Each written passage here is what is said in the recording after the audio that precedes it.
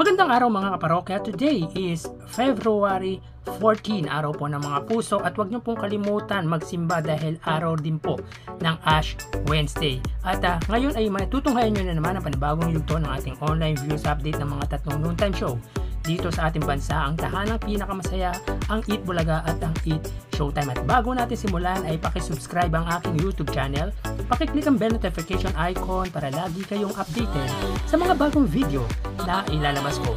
So mga kaparokya, may rumor na magkakaroon daw ng bagong studio ang Eat Bulaga, at ito daw ay matatagpuan sa Meralco Theater na matatagpuan sa Pasig City o Quezon City. Sa pagkakalam ko kasi boundary yan.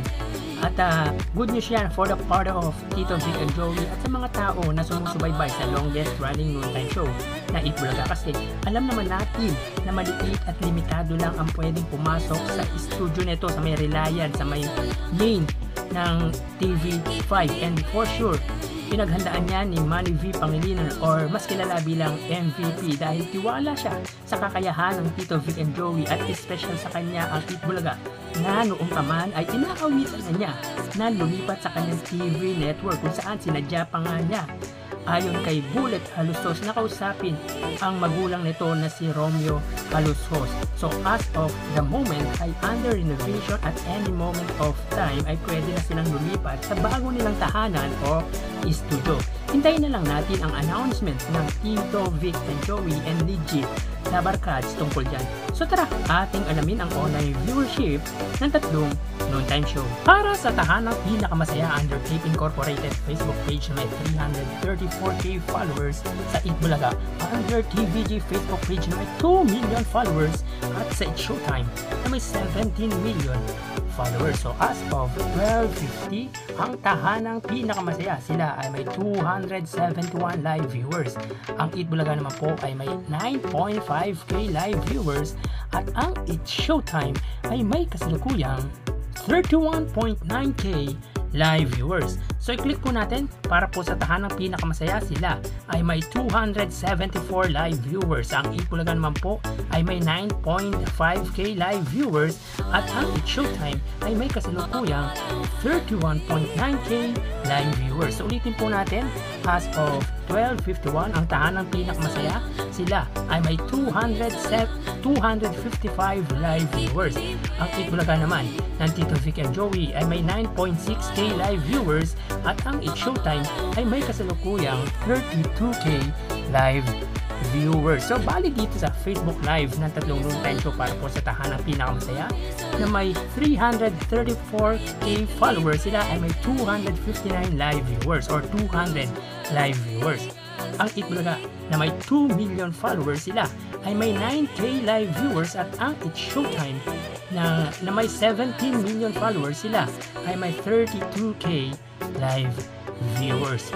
So makikita po natin na angat pagdating sa live viewership ang It's Showtime kesa sa kalaban nitong noontime show na Eat Bulaga at tahanang pinaka masaya. Pero i-convert po natin yan into percentage, ay mas lamang ang Eat Bulaga kesa sa kalaban nitong noontime show, which is ang It's Showtime at ang tahanang pinaka masaya, dahil 2 million over 17 million sa It's Showtime ay mas mataas ang percentage pa rin ng Eat Bulaga ng Tito and Joey. So mapunta po tayo sa TV Network YouTube channel para po sa tahanang pinakamasaya, under GMA Network YouTube channel na may 34.2 million subscribers.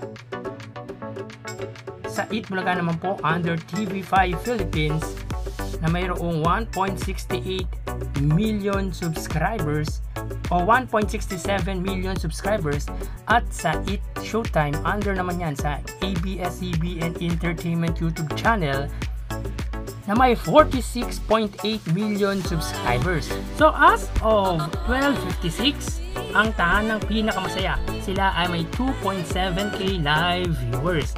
Ang Eat Bulaga naman po under TV5 Philippines ay may 59k live viewers, at ang It's Showtime ay may 117k live viewers. So ulitin po natin, as of 12:57, ang tahanang pinakamasaya under GMA Network, sila ay may 2.7k live viewers.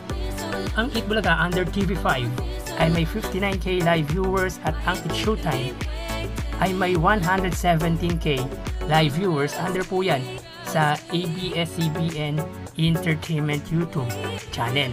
So makikita po natin para po sa GMA Network na may 34.2 million subscribers, sila ay may 2.7k live viewers. Ang Itbulaga under TV5 na may 1.67 million subscribers, sila ay may 59k live viewers. At ang It's Showtime na may under ABS-CBN Entertainment na may 46.8 million subscribers, sila ay may 117k live viewers. So mapunta naman po tayo sa main YouTube channel ng Tatlong Time Show para po sa tahanang pinakamasaya na may kasalukuyang subscribers na 4.06k subscribers. Sa Itbulaga naman po under TVJ YouTube channel na may kasalukuyang subscribers na 830k subscribers. At sa It's Showtime under ABS-CBN Entertainment YouTube channel or ABS-CBN It's Showtime na may 2 million subscribers. So as of 12:58, ang tahanang pinakamasaya, sila ay may kasalukuyang 473 live viewers. Ang Itbulaga naman po ng Tito Vic and Joey ay may 45k live viewers. At ang It's Showtime ay may 97k live viewers. So ulitin po natin, as of 12:58, ang tahanang pinakamasaya, sila ay may 473k live viewers. Ang Itbulaga naman po ng Tito Vic and Joey ay may 45k live viewers. At ang It's Showtime ay may kasalukuyang 97k live viewers. So bali dito makikita po natin na ang tahanang pinakamasaya may 4.06k subscribers, sila ay may 400 live viewers.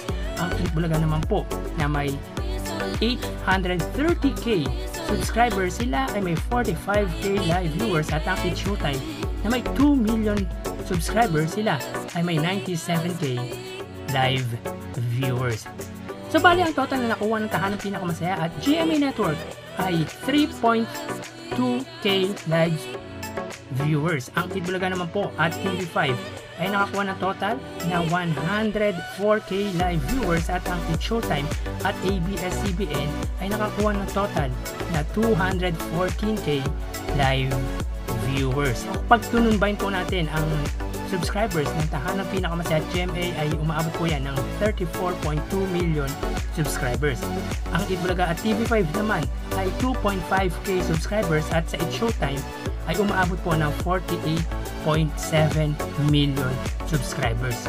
So malayo po ang pagitan nila pagdating sa subscribers, kung kaya't mas lamang pagdating sa viewership. At talagang malakas din talaga ang segment ng It's Showtime na especially for you. So ano ba ang dapat i-adjust ng Itbulaga at tahanang pinakamasaya para dumami din ang kanilang live viewership? So kailangan ba ng Itbulaga na magpalit ng another segment na papatok sa pananghalian or papatok sa tao pagdating sa pananghalian?